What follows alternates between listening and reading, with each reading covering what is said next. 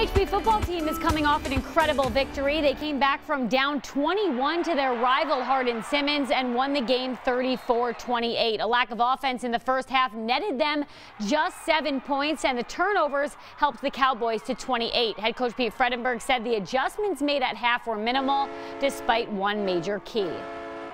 One big ingredient was effort, focus, just doing the things that we normally do very well, and for whatever reason we didn't have them ready to go in the first half, and that's my fault.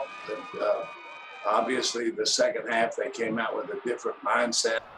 This week the crew will hit the road to take on Austin College on Saturday. That game has a kick set for 1 p.m. in Sherman.